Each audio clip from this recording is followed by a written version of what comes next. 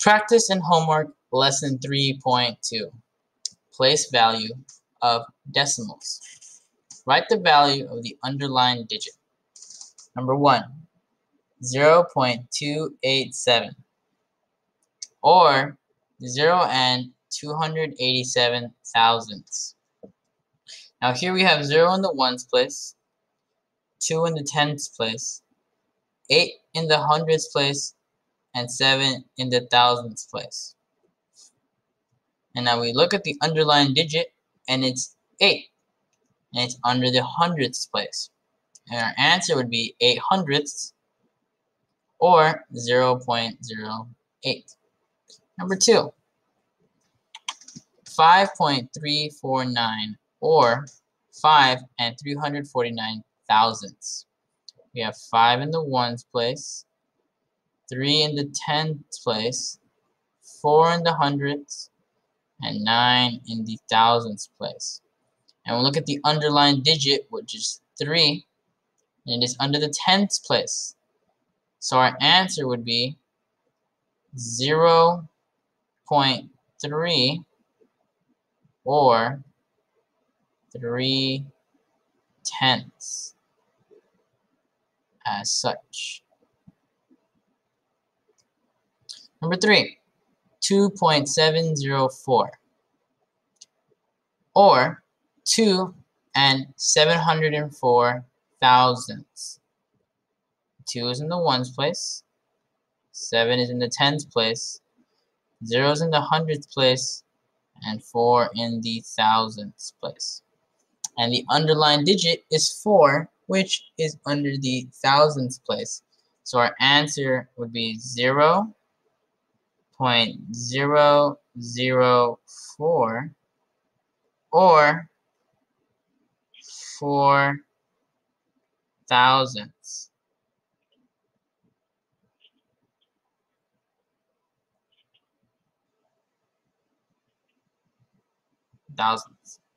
Number 4, 9.154 or 9 and 154 thousandths. Well, 9 is in the ones place, 1 is in the tens place, 5 is in the hundredths, and 4 is in the thousandths. Now the underlined digit is 1, and it is under the tens place. So that would make our answer 0.1 or 1 tenth.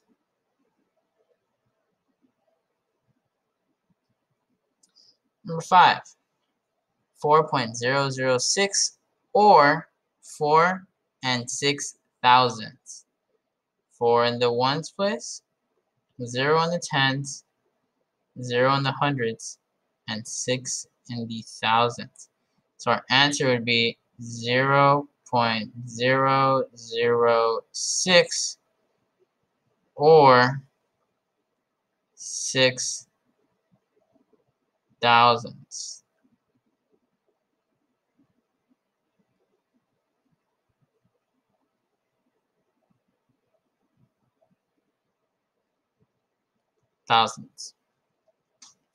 Number 6, 7.258 or 7 and 258 thousandths. Again, 7 in the ones place, 2 in the tens place, 5 in the hundredths place, and 8 in the thousandths place. The underlined digit is 5, which is under the hundredths place, so our answer would be 0.05 or 5 hundredths.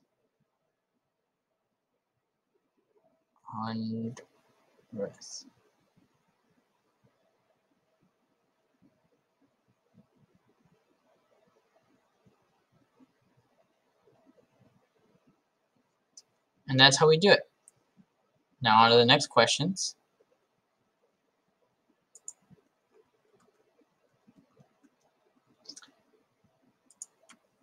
Write the number in 2 other forms. Number 7, our number is 0.326. Well, in word form, this would be 326 thousandths. Or we could write it as 3 times 1 over 10 plus 2 times 1 over 100 plus 6 times 1 over 1,000. And now these are the two forms of writing it. Number 8, we have 8.517, which can be written as, in word form, 8 and 517 thousandths. Or we can write it as 8 times 1 plus 5 times 1 over 10 plus 1 times 1 over 100 plus 7 times 1 over 1,000. Now for number 9, we have 0.924. And the two forms that can be written as, first in word form, is 924 thousandths. In the second form, we can write it as 9 times 1 over 10 plus 2 times 1 over 100 plus 4 times 1 over 1,000. And finally, number 10, 1.075, which can be written as 1 and 75 thousandths, or it can be written as 1 times 1 plus 7 times 1 over 100 plus 5 times 1 over 1,000. Now for the next set of questions, we have number 11. In a gymnastics competition, Paige's score was 37.025. What is Paige's score written in word form? Well, 37.025 is the same as 37 and 25 thousandths. Number 12. Jake's batting average for the softball season is 0.368. What is Jake's batting average written in expanded form? So they're asking for 0.368, which is Jake's batting average, to be written in expanded form. Okay? So how do we do that? Well, first we see that this is 368 thousandths. So the answer is 3 times 1 over 10 plus 6 times 1 over 100 plus 8 times 1 over 1,000. Now, write math. Write 5 decimals that have at least 3 digits to the right of the decimal point. Write the expanded form and the word form for each number. So our first decimal is going to be 0.123, and that is going to turn into 123 thousandths. And our second decimal is going to be 1.345. That's going to turn into 1 and 345 thousandths. I'm going to scroll down a little bit just so we can have more page. I'm going to erase what we've already written. Now our third decimal is going to be 4.268, and that's going to turn into 4 and 268 thousandths. Now for our next decimal, it's going to be 6.126, and that will turn into 6 and 126 thousandths. Now for our fifth and final decimal, I'm going to choose 0.111.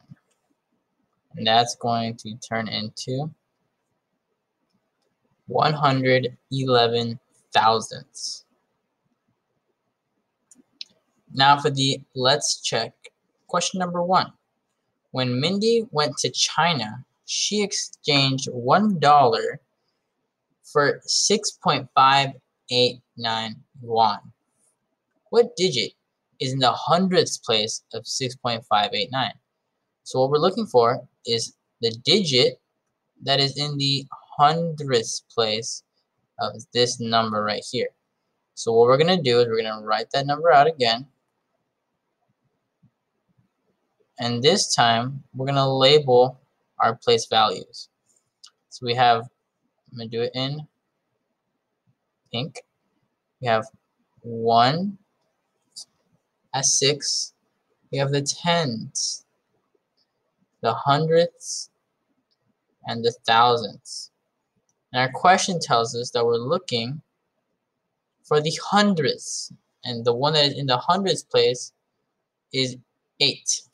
What digit is in the hundredths place? 8 is in the hundredths place. Number 2, the diameter of the head of a screw is 0.306 inches. What is this number written in word form? Well, 0.306 inches turns into 306 thousandths inches. Now number 3. Each car on a commuter train can seat 114 passengers. If the train has 7 cars, how many passengers can the train seat? So what we're looking for is how many passengers can the train seat? Well, we know that the train has 7 cars, and that in each train, or each car, we have 114 passengers. So if one car can fit 114 passengers, how many can 7 cars? Well, all we have to do is multiply. We do 114 times 7. 7 times 4 is 28. Carry the 2. 7 times 1 is 7. Plus the 2 is 9. 7 times 1 is just 7 again. So we have 798 passengers that the train can seat. Number 4, what is the value of the expression? Well, here we have in parentheses 9 plus 15 divided by 3 plus 2. Well, remember our PEMDAS, parentheses, exponents, multiplication, division, addition, and subtraction. Parentheses comes first. So in the parentheses, we have 9 plus 15. We have 15 plus 9. 9 plus 15, 9 plus 5 is 14. Put the 4, carry the 1. 1 plus 1 is 2. That's 24. Now we have 24 divided by 3 plus 2. When we check PEMDAS, we see that there's no exponents, there's no multiplication, but we have division next, and it's 24 divided by 3. So 24 divided by 3 is 3 divided by 24. Now, in the ones place, how many times does 3 fit into 24? Into 2. Well, it doesn't fit into 2, so we got to go to 24. How many times does 3 fit into 24?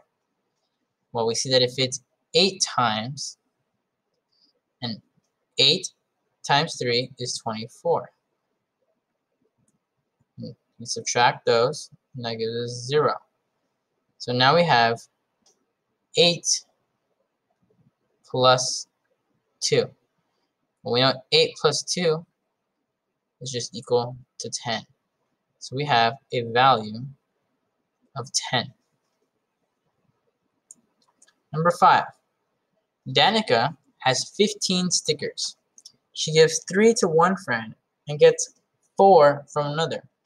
What expression would match the words? Okay, well, we have to make an expression based off the words. Well, we know that Danica starts with 15.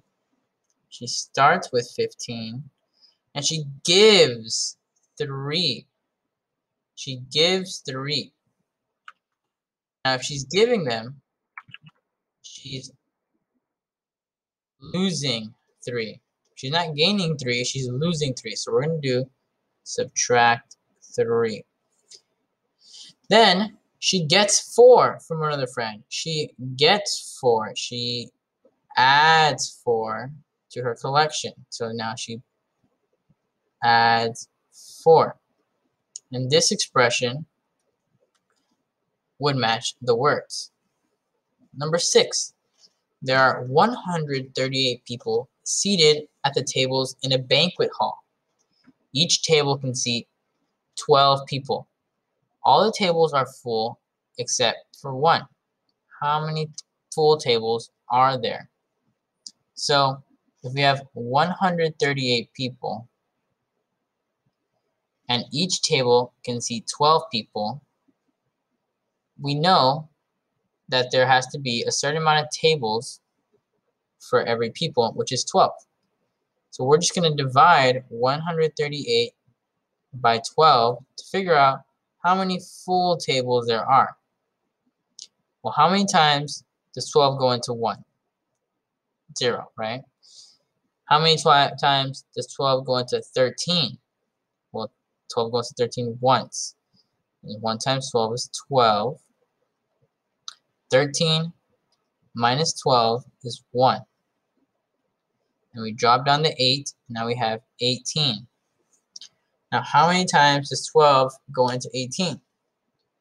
Well, 12 can only go into 18 once. So 12 times 1 is 12. And 8 minus 2 is 6. And 1 minus 1 is just 0. So we have 11 with a remainder of 6. Now the question is, how many full tables are there? Well, there's only 11 full tables. 11 full tables.